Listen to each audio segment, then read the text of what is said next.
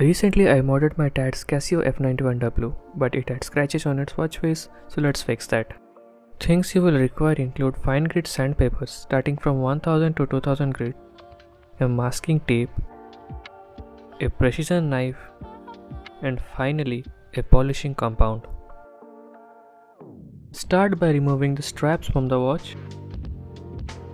Put masking tape on the watch case and cut along the edges of the watch bezel. Now start sanding the watch face with each fine grit sandpaper for 30 seconds.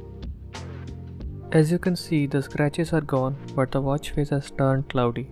To fix that, we will use polishing compound to buff the surface for around 15 to 20 minutes. Use denatured alcohol to clean the watch face for a final time and you are all done. As you can see, the scratches are gone and we are left with a shiny watch bezel. If you want to mod your Casio F91W like mine, click on the link to watch the video I made.